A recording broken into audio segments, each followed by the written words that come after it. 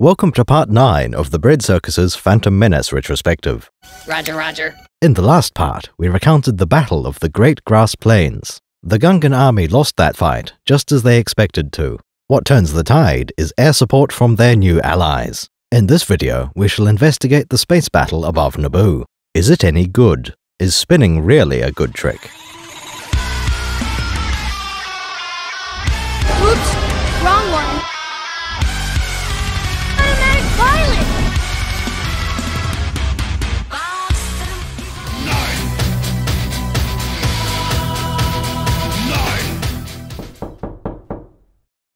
If you've seen a few of our videos and feel like we've earned your support, please take time to check that you're still subscribed to the channel. Leave a like perhaps. Fiddle with the notification bell so you're notified as soon as we upload new videos. Why not join us on Discord? We promise it's only half as bad as that sounds. What fresh hell is this? If you'd like to support us financially, consider becoming a patron or clicking join under this video. YouTube members get access to Imperial rank insignia in the comments section. We can divide the battle plan into 3 parts: land, space, and palace. The movie interleaves the scenes to present a timeline. In universe, they are all woven together during the planning stage. The battle is a diversion. The Gungans must draw the droid army away from the cities.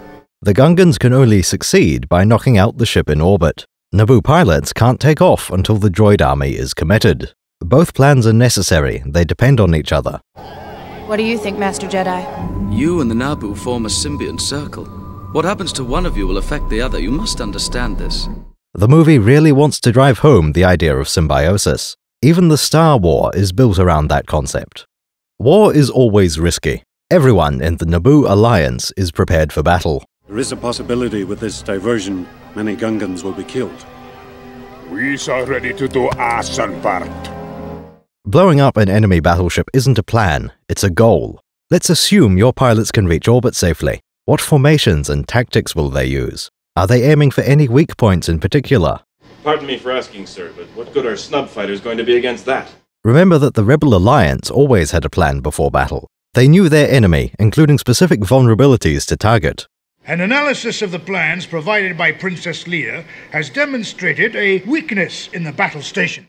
Naboo pilots have none of these luxuries. There are no data tapes with complete Lucahulk blueprints. At this point, they don't have a single target. No shield generator, no thermal exhaust port, no reactor power regulator. We will send what pilots we have to knock out the droid control ship orbiting the planet. However, there's great risk. The weapons on your fighters may not penetrate the shields. Notice how the Naboo pilots don't know if their weapons will be effective. In contrast, the rebels are told which of their weapons will work. The shaft is ray shielded, so you'll have to use proton torpedoes. Based on the lack of planning, I'd be worried. The battle isn't hopeless, rather it's hope-based. Their entire plan is shoot the ship until it dies. On the morning of the battle, a small group sneaks into the city Theed. We'll cover the infiltration of Theed Palace later. At this point, we're only interested in the fighter pilots, a group of highly experienced individuals with decades of training. Contrary to what you have just stated, my boy is an expert on aviation. At this moment, he is probably climbing into the cockpit, and a few moments from now, he will fly it away. You'll have to forgive the professor, he's just daydreaming. There is a blonde 9-year-old here, but he's no fighter pilot. He's only here because there was no safer place. Remember, battle droids found the Queen's ship and Gungan villages. You can't send him with the Gungan army, or leave him in the swamp. The team has made its way to the royal hangar. Just before attracting attention, Qui-Gon has some instructions. Once we get inside, you find a safe place to hide and stay there. Sure. Stay there. Naturally, the Jedi have work to do. Anakin needs to hide while the warriors end this war. The Queen and Knights will break into the palace to capture the Federation leader. Sabers ignite, and our humans run for the hangar doors. Most of the battle droids are distracted, so resistance is light. Only a few droids are stationed inside the hangar itself. As the doors open, our Jedi deflect all incoming blaster bolts. Everyone else scrambles for cover, including Anakin. There are several groups within the Naboo forces. First, the ones with the long orange coats are pilots. Yellow with a helmet means a mechanic, the hangar ground crew. The others are all types of Naboo infantry. When they have yellow with hats and armor, those are security guards. Blue with hats are the security officers, a higher rank. Captain Panaka uses this uniform. The final of the relevant types is the Palace Guard. These wear a similar orange to the pilots, without the coat. The most distinctive feature is a highly reflective helmet. Everyone is here to ensure the pilots get away safely.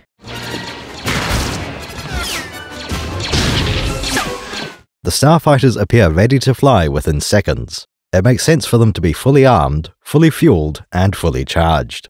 What I find more surprising is the state of the astromech socket. Each starfighter comes with an R2 unit, ready and waiting, mostly yellow, though with some variety. We know there are other astromechs at this point in the timeline. Hello, boyos.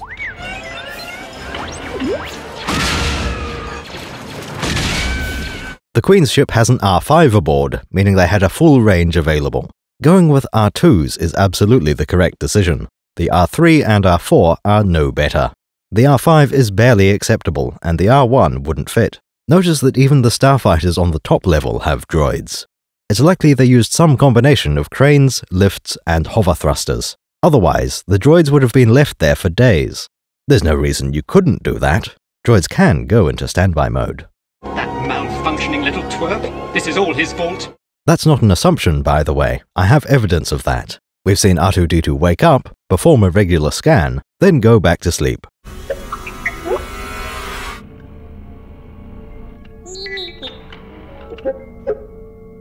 That's clearly shown early in Episode 2. R2 is fully dark, all his status indicators are turned off. Another example is C-3PO in Old Ben's hut. Skywalker and Kenobi were clearly having a personal conversation. 3PO is a protocol droid. Tact and etiquette are his primary function. Sir, if you'll not be needing me, I'll close down for a while. Sure, go ahead. Rather than overhear anything sensitive, 3PO asks permission to shut down. Luke doesn't appreciate how polite this is, but Leia would have. Back to R2 and Anakin, though. Little Annie is having trouble finding a good hiding spot. He ducks behind a yellow box, but that isn't safe. All the best cover has been claimed by the Naboo military, as it should be. While it might look like a crate, this is actually a power droid. Like the famous EG-6 Gonk droid, a self-propelled fusion generator. Finally, someone comes up with an idea to keep Anakin safe. Not the kid, of course. It was R2-D2's suggestion. An astromech droid is built around one function more than any other. The casing is constructed to fill a standard starfighter droid socket. Naturally, the first thing R2 thinks of is finding an open socket. The plan is ideal for both R2 and Anakin. Astromech sockets are buried inside the starfighter's hull armor. Cockpits are also built with a few safety features, so that's better than nothing. R2-D2 whistles for the kid, who follows close behind. The short ones will be safe for the rest of this skirmish. By this point, the hangar has nearly been cleared. Many Naboo pilots have reached their N-1 Starfighters, all manned ships auto-launching. The Queen's party has now been reduced in number. Every pilot they had is now in flight. We can only see one battle droid left. The second stage of the plan has been set in motion.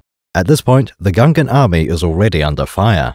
By the time Naboo ships reach orbit, there will be droids inside the Gungan shield. Not only does Bravo Squadron need to win, it needs to be a fast victory, while there are still Gungans left alive. Back on the surface, the Queen is ready to leave the hangar. We shall deal with her plan to capture the Viceroy another day. My guess is the Viceroy's in the throne room. Red group, blue group, everybody this way. Right now, she is moving on and taking the Jedi with her. Anakin has found a good hiding place. He's as safe as he ever will be. Hey, wait for me! Anakin, stay where you are. You'll be safe there. But I... Stay in that cockpit. On some level, Qui-Gon has to notice the implication. Anakin will have lost count of how many times he dreamt of starfighter cockpits. We already know he's a racing pilot. He can definitely fly an N1. Why would he ever leave the cockpit? Meanwhile, the Queen's party approaches a blast door. This particular door needs to be heavily reinforced to suit its role, arguably heavier than Jabba's door in the Rancor pit. This one needs to hold back a far more ravenous beast. Lord Maul.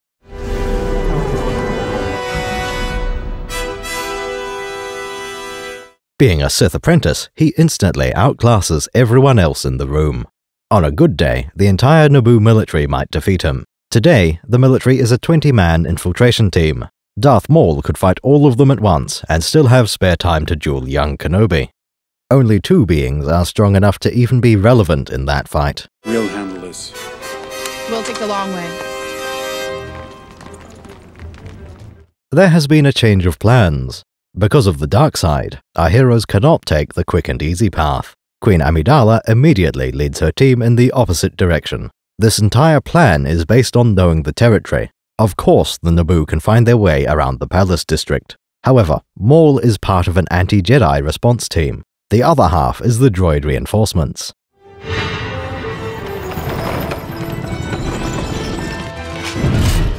R2-D2 is the first to hear a very distinctive ringing sound. A trio of droidicas transform and roll in, not necessarily in that order. Jedi have trouble defeating a droidica with shield activated. The Queen's group takes cover and starts to return fire. We gotta do something, R2. There seems little chance of defeating destroyers with a few blaster pistols. Even firing 20 bolts in unison would likely fail. There are no weapons heavy enough to overload destroyer shields. Well, except for the ones built into vehicles. Both Anakin and R2 realize they can help, in theory. We would assume R2 has little control over the ship, especially the weapons. Oops, wrong one. Maybe this one. Nope. Little Annie has never flown a military starfighter before. Even if he had, this ship is unique to Naboo. Nobody else in the galaxy has one, so its cockpit may be non-standard. Anakin is capable of reading, but not the labels on the N-1. On Naboo, they speak Basic, but have their own alphabet. Some kind of oval markings. We are under attack. 3 fighters with some kind of oval markings. Anakin sees controls with labels he couldn't possibly have known how to read. We are meant to think he presses the wrong controls. First, he presses the single largest button in the cockpit. This is the main power for the starfighter. If Anakin hadn't pressed this one, the other controls would do nothing. The next is a large lever, which turns out to control the canopy. That isn't directly helpful, but it would be far safer to have it closed. The trouble here is that I'm not sure how you'd conclude either one is the trigger. Neither one looks conveniently placed to use while flying. They also seem far too large and heavy to be a trigger. If we take Anakin at his word, oops, he didn't mean to power up the ship. Oops, wrong one. Perhaps he's running on Force intuition instead of mechanical experience. As soon as the main power is on, the starfighter floats into the air. It starts to move forward and turn toward the hangar door. Either by timing or manual aim, little Annie destroys the droidicas.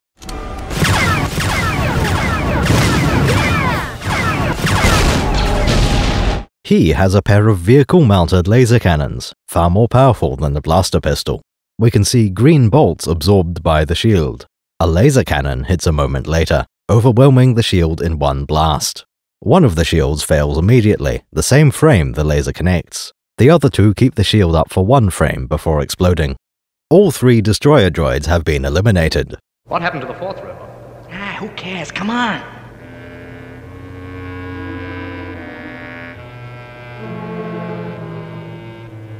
The day has been saved, and the Queen is free to continue on with her plan.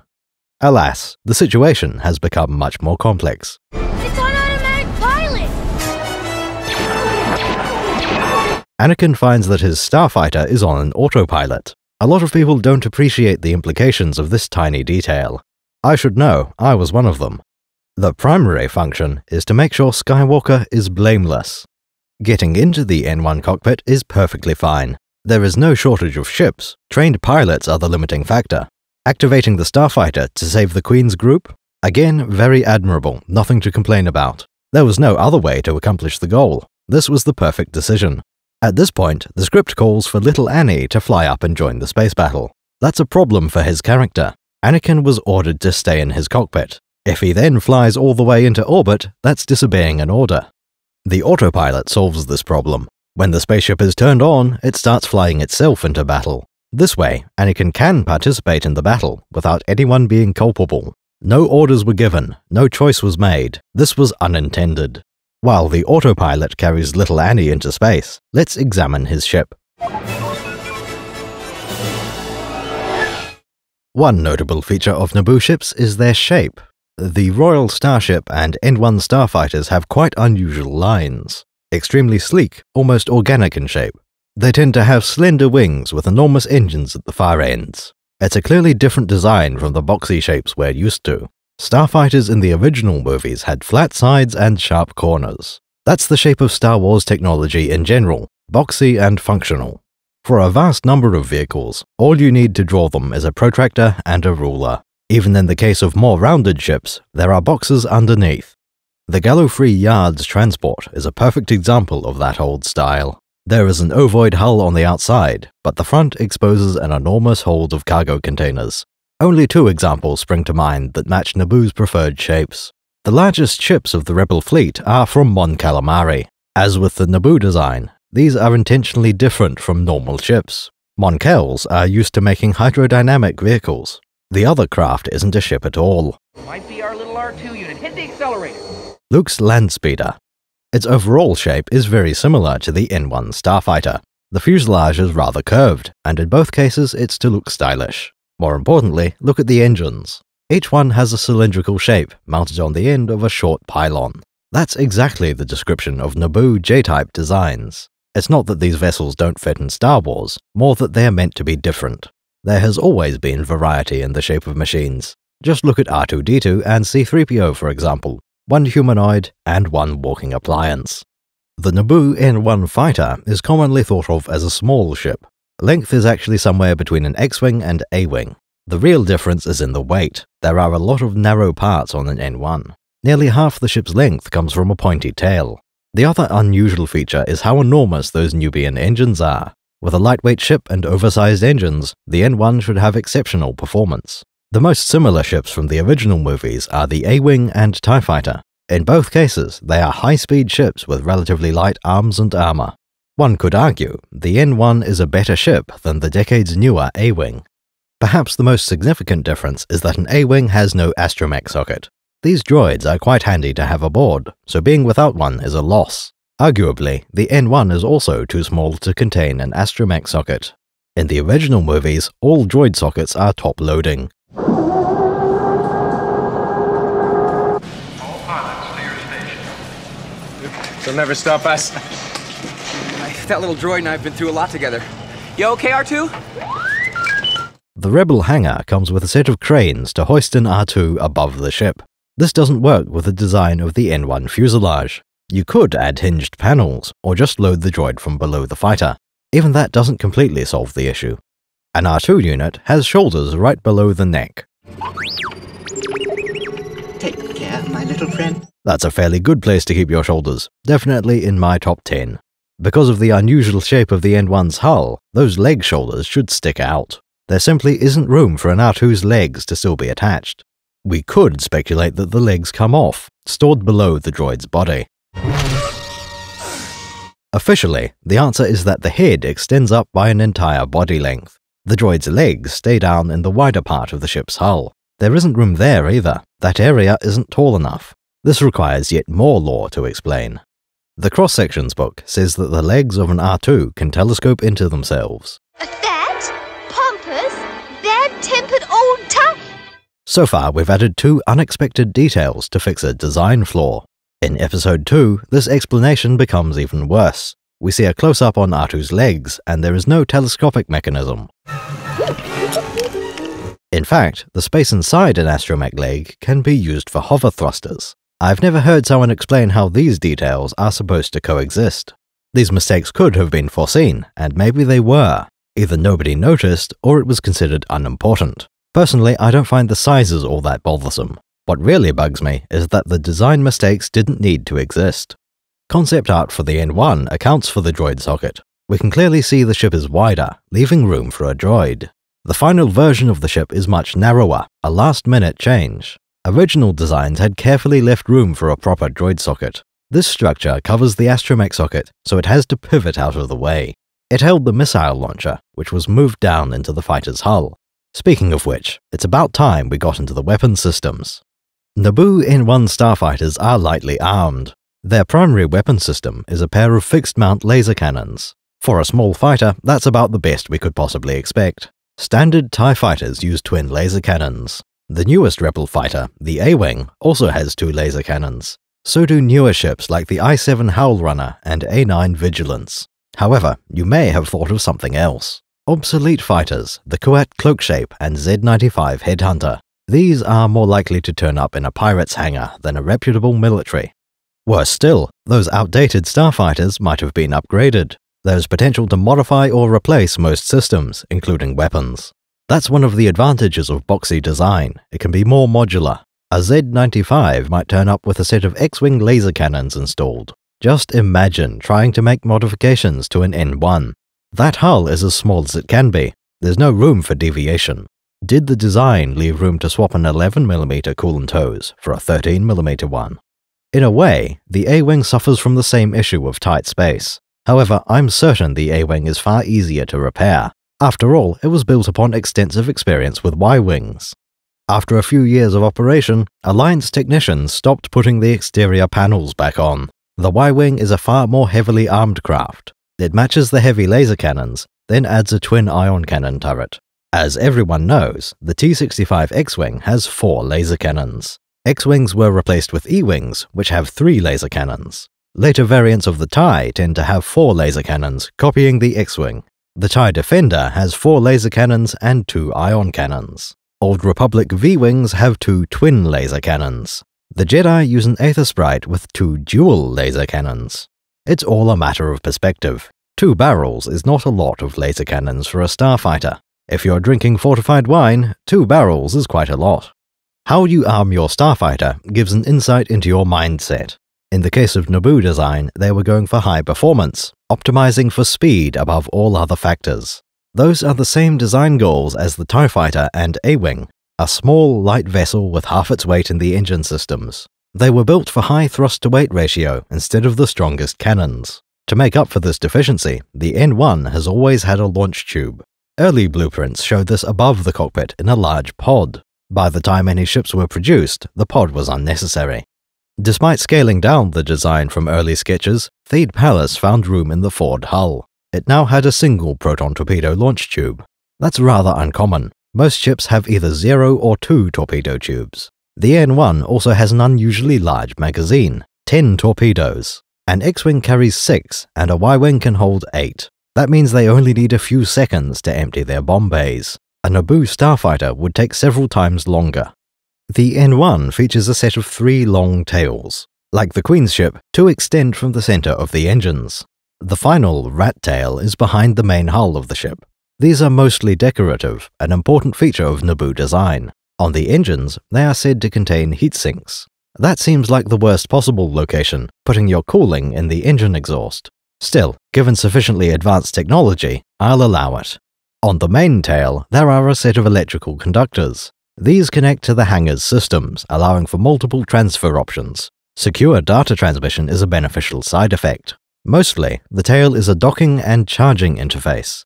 So long as the N-1 is docked, its tail coils allow it to stay fully charged. A useful feature, but power supply is only one resource. Stocking the cockpit with emergency rations, that's still a manual operation. Reloading the torpedo magazine cannot be done through the tail either. Some coolant tanks may need to be topped up, and then there's fuel. Sci-fi often ignores the question of fuel mechanics. It mostly depends on the available engine and power systems. One answer is to separate fuel from reaction mass. When your drive systems are mostly electric, fuel goes into the reactor. That's how it works on large ships. From the Falcon to a Star Destroyer, their reactors convert fuel to power. We assume either nuclear fusion reactors or something exotic like hypermatter. Fuel is some kind of energy-dense substance to carry around. Antimatter would be the most efficiently compressed way to store your fuel. With all the containment hazards, antimatter's usually more trouble than it's worth. The other possible meaning of fuel is more rocket-based than electric. Fuel is the substance that goes out the engine exhaust. In a conventional rocket, they use internal combustion engines. We mix fuel and air, ignite them, and exhaust comes out the nozzle. Electric spaceship drives are quite different, more like a steam engine. Fuel is burnt elsewhere, making them external combustion engines. Apart from electricity, the engines also consume reaction mass. We're burning too much fuel too fast, and at this rate we could run out of reaction mass and wind up on the drift. Yeah, but Naomi, we're going to I.O. A reference to a certain Newton chap with his equal and opposite reaction. Unlike normal fuel, reaction mass can be completely inert. This doesn't work like petrol. It doesn't ever need to burn. Which brings us to Naboo design philosophy and their engines. Someone decided that Naboo would be very eco-friendly. You would never find a plastic shopping bag drifting through their swamp. This extends to their clean-burning spaceship engines. As with the Naboo Royal Starship, most components are from Nubia. The N-1 Starfighter uses modified Nubian 221 radial sublight engines. We covered radial engines when discussing the J-type classification. In short, radial engines are inherently more efficient and high velocity. Naboo then modified these to reduce harmful emissions. I have two objections to this. You'll be malfunctioning within a day, Eunice, at its scrap pile. First of all, I'm not convinced there is any burning inside the engine. Second, the emissions should not be harmful either. The reaction mass used in sublight engines can take many different forms. We see mention of the Falcon using volatile liquid metal fuel. That makes perfect sense to me. A nice, heavy magnetic substance. Han is going for high performance above all else. If you're concerned about exhaust emissions, just use a different reaction mass. Surely, nobody would object if your exhaust is pure argon. All I can infer here is that N1 engines run hot in multiple ways. They are high-power systems that cause a lot of waste heat. In a less literal sense, hot refers to exhaust velocity. Naboo tweaked the Nubian engines to use more electricity, less reaction mass. That really does reduce the amount of engine exhaust. Overall thrust stays the same, fewer particles ejected at higher speed. The Naboo concern about pollution seems completely baseless.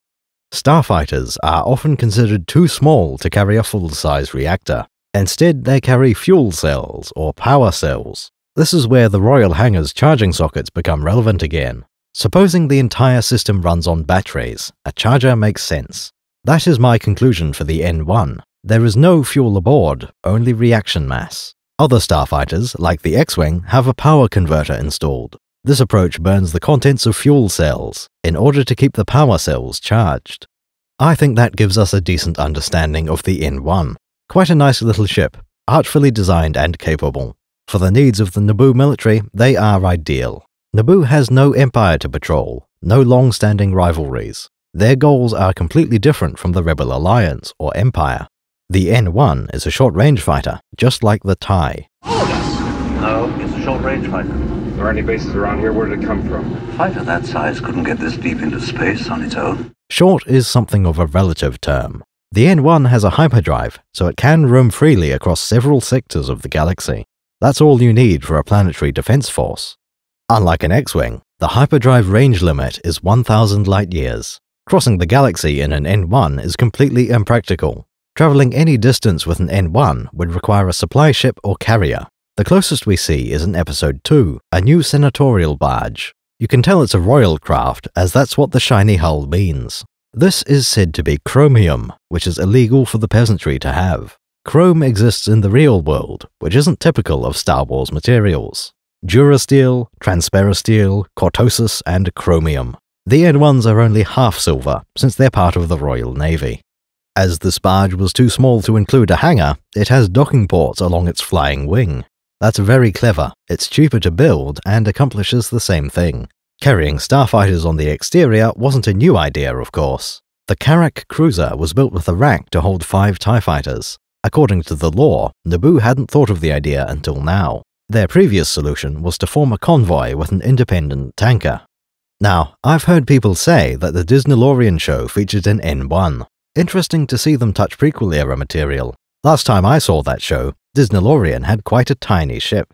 It didn't look like there was room to mount an N1 socket, let alone a hangar. Still, it could almost work. Since Mandalorian armor is airtight, he can easily transfer between ships. Park his long-range ship in orbit, then just open the airlock and move to the cockpit. With a rocket pack, crossing the gap should be trivial. It does strain credulity a little, but I'll allow it.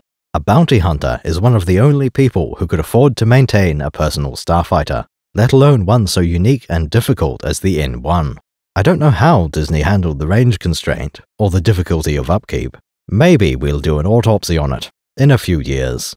Still, we aren't here to talk about vermin. The big rat. Let's get back to Star Wars.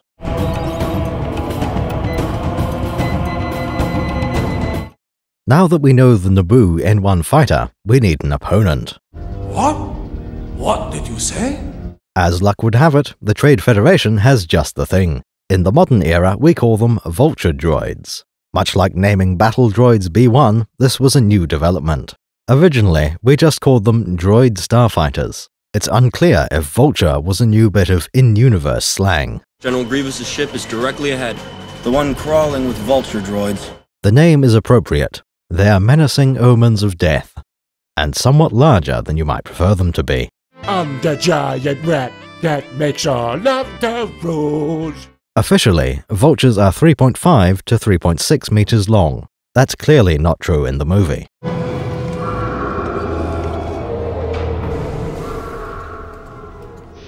Vultures are roughly 5 times the height of a B-1 battle droid. A B-1 is 1.9 meters tall, so should be at least half as tall as the Vulture. Droid starfighters must be at least 10 meters long. As it happens, that's exactly the size of a small starfighter. One of the defining features of the prequel era is what's missing. No Star Destroyers, no TIE Fighters, no Empire at all. Trade Federation starfighters are a completely different design. There is a vague resemblance to various TIEs, especially if you have your eyes closed. The curved wings are a little like a TIE Advanced X-1. When in attack posture, the wings have a gap like a TIE Interceptor. I'll admit these are tenuous, but they aren't accidental.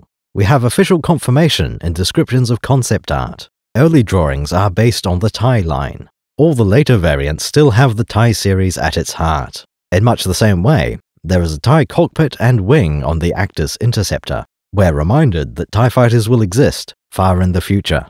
What makes the Droid Starfighter so different is the pilot. Every other Trade Federation vehicle can use living pilots if needed. Most of the time, a pair of battle droids sit in the cockpit. They even have special paintwork for droid pilots, blue shoulders. Pilot droids are mostly used to drive MTT and AAT ground vehicles. The C-9979 landing ship also has a cockpit for droid pilots. Not so for the Vulture droid. They have some form of integrated droid brain aboard, though not a proper one. Like all the other Federation droids, they rely on a central control ship. Perhaps the most interesting aspect of the droid fighter are the different modes. In much the same motion as an X-Wing, their wings open into attack position. Technically speaking, this makes them Decepticons. Unlike the X-Wing and N-1, Vultures have no landing gear. When they return to roost, droids lock into racks on the ceiling. That's much like the way TIE fighters are stored. It makes even more sense for droids, which you can run from the carrier's main power. In other situations, Vultures transform into a walking mode. They are enormous. They walk on knives. Without this feature, these would be only starfighters. Walk mode is equivalent to the pilot getting out. As a Naboo pilot, there is one system that concerns you most. What weaponry does the Droid Starfighter have? A very similar set to the N-1, but superior in every way. It has 4 laser cannons instead of 2. For torpedoes, it has 2 launch tubes instead of 1. The only question is the quality of each weapon. Some labels say blaster cannon instead of laser cannon. That could mean a far smaller and weaker type than the N-1 laser weapons. Laser and blaster refer to the same technology, just at different power levels. The other detail is the torpedo launch tubes. Instead of the classic proton torpedo from Episode 4, Vultures use something different. It's called an energy torpedo, which isn't a term I would have used. The cross-sections don't show any ammo storage near the torpedo tubes. We have to conclude these fire energy bolts instead of a metal cylinder. I tend to think of a plasma bomb launcher, a semi-stable containment envelope. These can hold together long enough to reach a target, splashing on the hull. Or perhaps a softer target, an anti-personnel role. In walk mode, the torpedo launchers are ready for use against infantry. Aiming the blasters would occupy an entire leg, and there are only so many of those. Energy torpedoes are a great idea. They have virtually unlimited ammunition, given enough power. an exceptional way to increase the threat of a starfighter. There's a slight hitch if you believe in plasma blasters, because these aren't the same weapon. Surely they can't both be plasma throwers. The other drawback applies in-universe as well: shield interaction.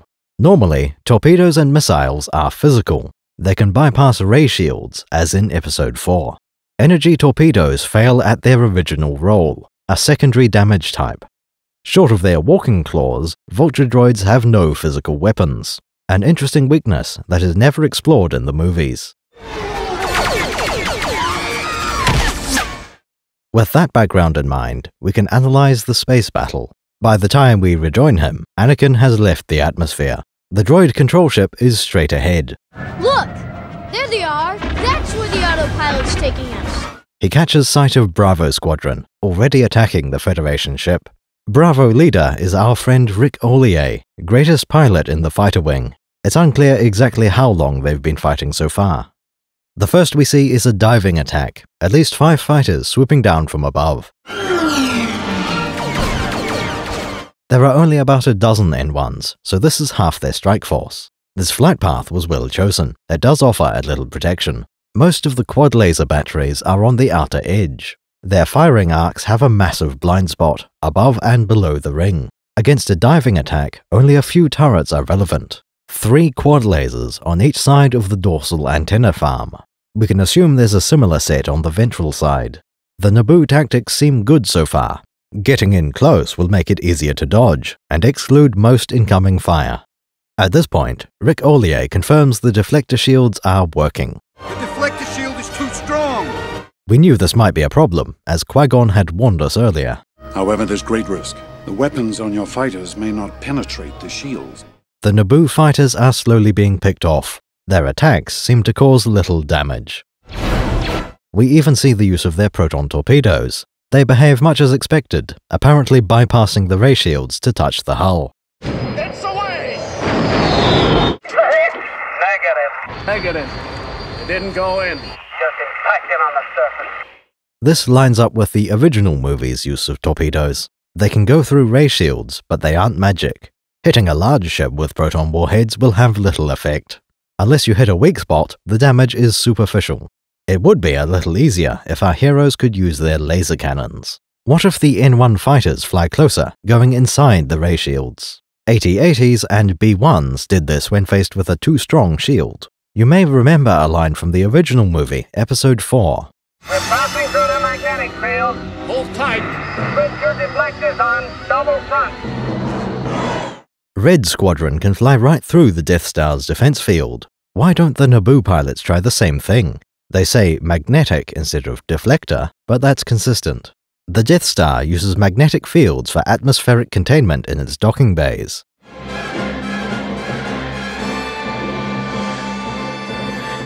Clearly that's still a significant force field, something more than a small moon's Van Allen belts. If we look up the shape of deflectors, that distant field is not standard for a ship. In this day and age of computing speed and things like that, our intuitions have been altered. More recent sci-fi has used what you might call a bubble shield. Bolts of energy hitting an invisible wall in front of the ship. This reveals part of a smooth bubble around the target ship. Personally, I most associate the style with Star Trek Next Gen. Those visuals were created by Lucasfilm before the time of the prequels. For their next large project, bubble shields turned up in Star Wars movies. Droidekas and Gungans have quite elaborate shields, but only in atmosphere. Spaceship shields mostly remain invisible, as they always used to. If you imagine bubble shields, there is quite a lot of empty space. Ships in Star Wars use a completely different shape. Ray shields exist as thin layers above the ship's hull. They range from millimeters to centimeters thick. Deflectors are ship shape in the most literal sense. Star Wars fans knew this for years before the prequels were made. As it happens, the movie got this detail right. Shields up. That's just how the universe works. I don't make the rules. Anytime you see a spaceship with bubble shields, it's probably not Star Wars.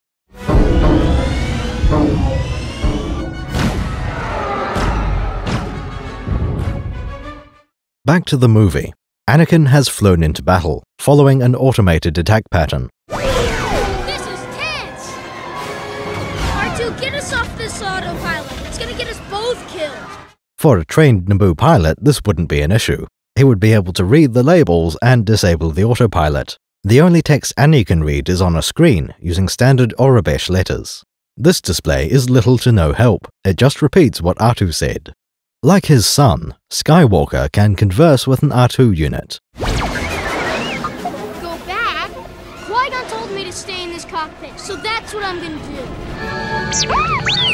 There's nothing wrong, R2. Just setting a new course. As men of culture, both Skywalkers have subtitles turned on. R2 has just suggested not being in the thick of battle. Get it, R2! Okay, let's go left!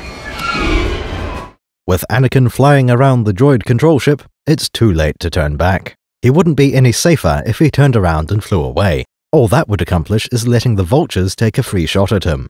The kid attempts to use his established skills to survive the dogfight. He flies close to the ship's hull, weaving between towers and satellite dishes. Computers might be better at three-dimensional thinking than some kid. But if there's one thing Vultures are not programmed to handle, it's an Outer Rim pod race. Treating the battle as an obstacle course across the hull has some benefits. With a huge ship on one side, that acts as cover from droid starfighters. That's the context. He's trying to transfer his skill and experience to space. I'll try spinning, that's a good trick! For a pod racer, spinning is quite exotic. In a starfighter, well, that's more debatable. It sounds like the sort of tip you overhear in a cantina, not real wisdom. If Anakin had been a pilot instead of listening to them, he might have known better.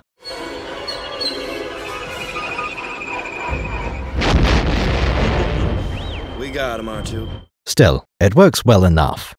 Good news is that little Annie hasn't been hit yet. The bad news is that 3 droids are on his tail. Strong in the Force is he, but not that strong. These droid blasters are currently set for sequential mode, one barrel before its twin. Only one bolt connects, leaving a scorch mark on the hull. It doesn't seem to cause any serious damage, but Annie goes into another spin. This is about the only evasive tactic he knows. One drawback to spinning is that it can disorient you. Skywalker flies straight into the enemy hangar, perhaps by accident. When running from a swarm of bees, the hive is a bad place to hide. The interior is full of landing ships and partition walls. Luckily, all these bulkhead doors had been left open. It seems unlikely Anakin would have survived otherwise. That'd end your trip real quick, wouldn't it? While the environment is hostile, little Annie is used to it. He managed to deftly weave between the obstacles, just like on a pod racing circuit. By the time he brings his N1 to a standstill, the cockpit is full of red lights. Everything's overheated. That'll be a familiar scenario from Annie's pod racing experience. The only question is why. Was it from being hit by a single blaster bolt? The hull damage appears superficial. It's possible that bolt contained terajoules or kilotons of energy. Converted to heat, that could easily strain the N1's delicate power systems. Equally likely, Anakin had been pushing the engines too hard.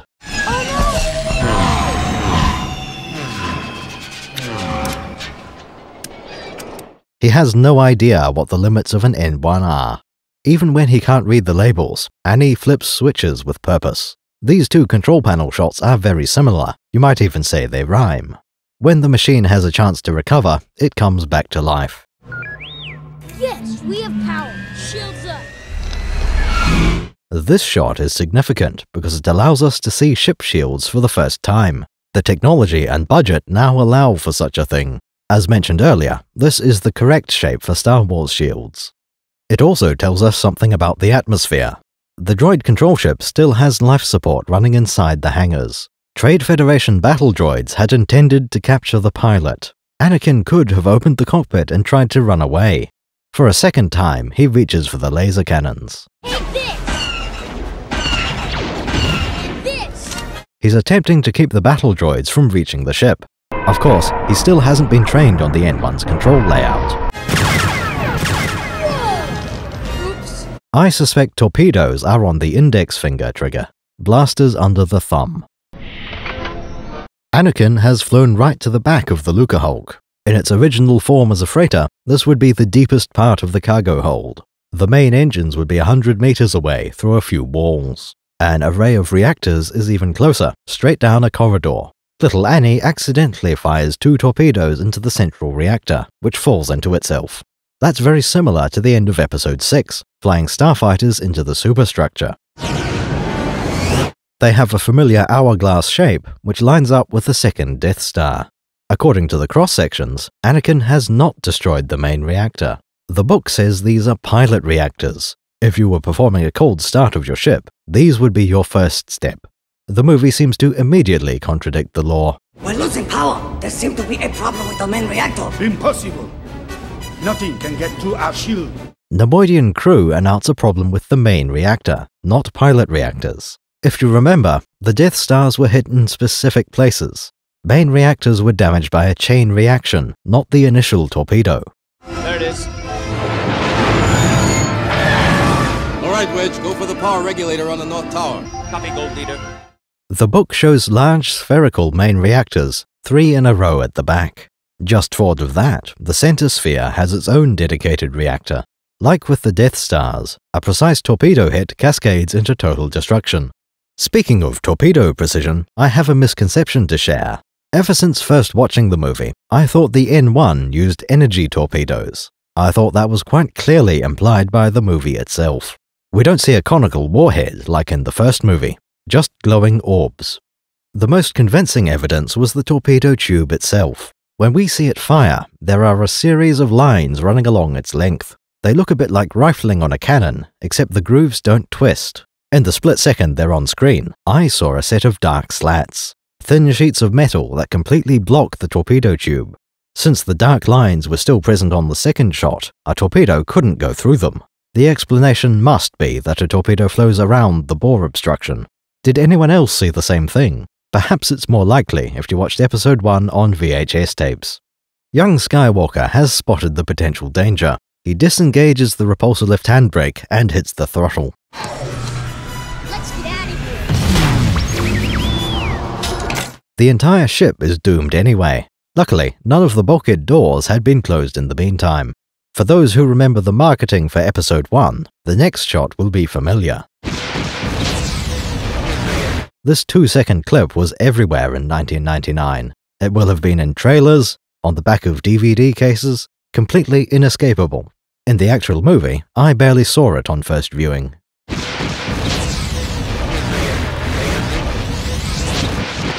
We cut to the outside, catching up with Bravo Squadron. It's blowing up from the inside. We didn't hit it. This is the line I'm most frustrated by in the entire movie. None of the Naboo pilots have done any significant damage. Qui-Gon warned them about this, so why didn't they have a plan? At the very least, they should have a weakness they intend to exploit. If the shield is too strong, they should use torpedoes to hit the shield generators. Without a 9-year-old kid, these pilots would have accomplished nothing. You are trying to tell me that a 9-year-old boy climbed into the cockpit of the world's most advanced aircraft and flew it away? Yes. That sounds completely implausible to me. No matter how force-sensitive you are, having a plan should matter. Rick Ollier, the greatest fighter pilot of Naboo, would have some idea. He should have been able to succeed without Anakin's help. The kid wasn't even supposed to be there, and he wins by accident. I have considered this terrible for many years. Irksome enough that I'd go so far as to call it Disney tier. It can be improved with some context, but only a little. This is one of the situations I think the movie needs to be edited for. Now this is pod racing. Anakin has experience with pod racing. He can apply those skills when flying through tight spaces, such as inside a cluttered hangar. We can say no Naboo pilot could have flown inside the superstructure. We could pretend that Anakin had fired the torpedoes intentionally. He noticed the pilot reactors, knew what they meant, and chose to use protons. That's about as much as we can do with the official movie canon. Very much not my cup of tea. It's story time again. I would fix this by having Skywalker and Ollier communicate. Anakin is wearing a Naboo helmet he found in the cockpit. This clearly has earpieces, and lore confirms it has a comlink built in. It would be natural for the pilots to interact, like in the original movies. There was constant radio chatter between rebel ships and their home base. When Rick Ollier sees an N-1 out of formation, he would act as a leader should. Bravo Squadron would hail Anakin, and most likely fly over to collect the rogue N-1. We see a small amount of this in the movie as they fly back home. Look, one of ours out of the main hole. Rick and Annie have already developed a rapport. The first thing Rick would say is to explain the controls and how to dodge. After that, he could even command the child to leave battle. I suspect that's the true reason, just like with the autopilot. Not wanting anybody to be responsible for Anakin's presence in battle. That isn't important to me in the slightest. I have different priorities. It would be better if Rick and Annie both contributed something. Perhaps the kid accidentally flies into the ship, and he reports back. Using his technical knowledge, he tells Bravo Squadron what to do. If the rebels have obtained a complete technical readout of this station, it is possible, however unlikely, that they might find a weakness and exploit it. Anakin notices a set of pilot reactors, sees how they're configured. This is a jury-rigged freighter, not a proper battleship. He asks Bravo Leader to synchronize an attack on the Lucahulk's main engines. At the same moment, Annie will hit the pilot reactors with proton torpedoes. This is what causes the starboard main reactor to run away, destroying the ship. Bravo Leader should not listen, but Rick Ollier goes along with it. Until talking to Skywalker, the N-1s had been bombing the antenna farm. Naboo had never planned to destroy the ship, only disrupt the control signals. Teamwork with an unlikely ally yields a better result than planned.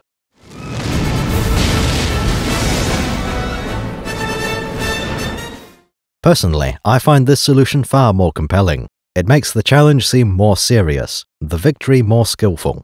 Skywalker's lucky shot should reduce the casualties to Bravo Squadron. They would have won anyway, but only after a long and bloody struggle. Either way, it ends in a victory. The Gungan army has been saved. The droids are no more. Naboo has regained control over its own star system. That's all we have time for in this video.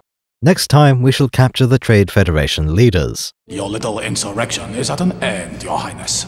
We'll discuss one or two of the most overlooked devices in the Star Wars universe. That's it for this video. Thanks for sticking around until the very end. We're trying to get each new part out at the same time every week. It'd pay to make sure you've got notifications turned on, so you'll know as soon as that happens. There are two ways to support us. Become a patron at patreon.com/thebreadcircus, or subscribe, like, and comment. Only the former option guarantees that your name lives on in history. The other is embarrassing YouTube-y stuff.